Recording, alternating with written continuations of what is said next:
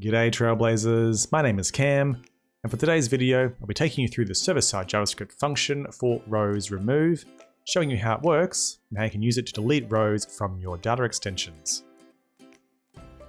The Server Side Javascript Rows.Remove function is really similar to the mscript delete DE function, allowing you to delete specified rows of data based on a name value configuration. Now, the Rows.Remove function is similar to the other rows functions inside of the Server Side JavaScript function set, which you can find on the documentation page under Server Side JavaScript, Data Extensions, and Rows. So we can jump into one of our examples and see how it works. We can see here our birthday DE example using our Rows.Remove function to remove all rows where the first name is equal to Angel and the age is equal to 24. Well, let's copy this code and try it out for ourselves in Marketing Cloud. So in Marketing Cloud, let's jump into my content builder, into my development workspot. I've already got my server-side JavaScript code tag ready and my core library loaded in. We can now paste that code that we copied from the sample code. And we do have to use that core library because these are not platform functions, they are functions that are part of the SSJS core library. Now our data extension initialization, of course, we require a data extension key. So jump into Contact Builder and I'll use my add row DE. I'm going to try and delete some rows from this data extension. Jump into properties and let's get that external key. So I'll copy that key, jump back in and make that my initialization key. Of course, again, for good naming conventions, we'll also make that value the name of the data extension. So it's not birthday DE, it's my add row DE, which I'm going to use again down here. Now, for the function of Rows.Remove, we can specify the field and the value to search for. If I take a look in my data extension, I've got 13 rows to play with. What I might try and do is to delete the rows that have a number equal to 7. So just this one row here I'll try and delete, so when number is equal to 7. So to do this, I can jump into my array of names and values, and I can take away this second value like this, and I can just make it where the number field is equal to 7. We're going to then remove those rows. Now I can specify a variable to output the result of that row remove. I'll call this deleted. Make deleted, var deleted is equal to, and the output there. So what we'll do is we'll then we'll print that variable out by using the write function, deleted, just like that.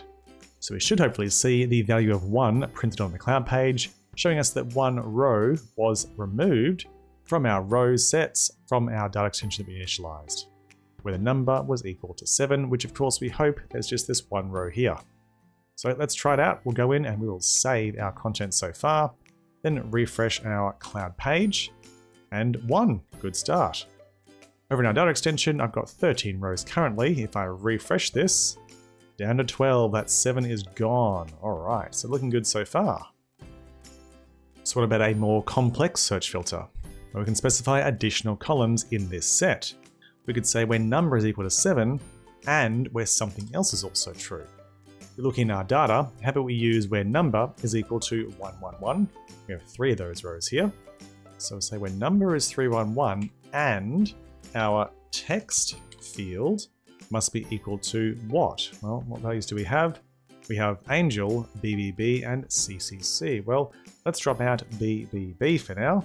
Go back into my code and let's make the value of BBB. So when number is 111 and text is BBB, we're going to delete any rows that match that. As we know, there is just this one row here, so hopefully we have just one row deleted. Let's save our code and refresh our cloud page. That's all done. It still says 1, so hopefully when we refresh this screen, we go from 12 records down to 11. Perfect. Now you might be thinking, when would you try to remove rows from a data extension? Wouldn't you just rebuild the data extension or use some SQL or otherwise? Well, the utility here is if you have an everlasting data extension, one that you want to keep adding and removing customers from, for example, showing customers who purchased in the last 30 days and have a voucher or something attached, you don't want to keep rebuilding that data extension, because when you do, that can break the view online link. So instead, you can keep adding customers to a data extension, such as through a Journey Builder activity or API, then once that customer has claimed or done something to remove them from that activity, you can use the SSJS Rows.Remove to remove the applicable rows as required.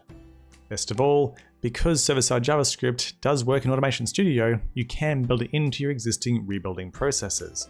For example, if your journey was triggering once per day, you can add a Server Side JavaScript activity to your journey to run that cleanup action for you.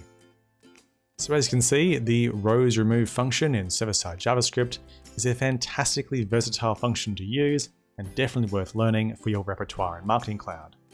So I hope you enjoyed this quick intro and now know how to use the Rows.Remove function in your Server Side JavaScript code. If you have, then please let me know in the comments below. And don't forget to give the video a big thumbs up. And don't forget to subscribe to the channel so that you can be notified when I release more Salesforce Marketing Cloud content.